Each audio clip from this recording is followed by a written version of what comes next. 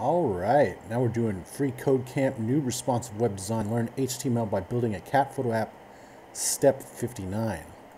All right, so we're going to add a final checkbox after the previous one with an ID attribute value of energetic. The name attribute should be the same as the previous checkbox. We're also going to add a label element to the right of the new checkbox with the text energetic. We're going to make sure to associate the label element with the new checkbox by using a for, like this one right here, and this one. All right, so that's what we're going to do. We're just going to push enter right here. Input, close it off, and then we're going to have ID equals energetic type, type equals checkbox, name equals personality,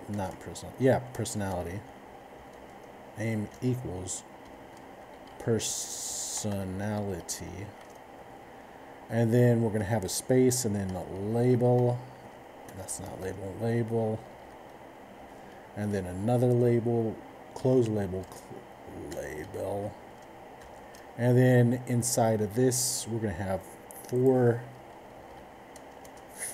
equals lazy, for equals energetic, and then as the text between the label right here, we're going to have energetic.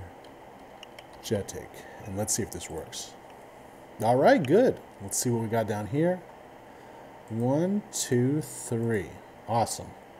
All right, submit it. And we're now on step 60, and we'll see you next time.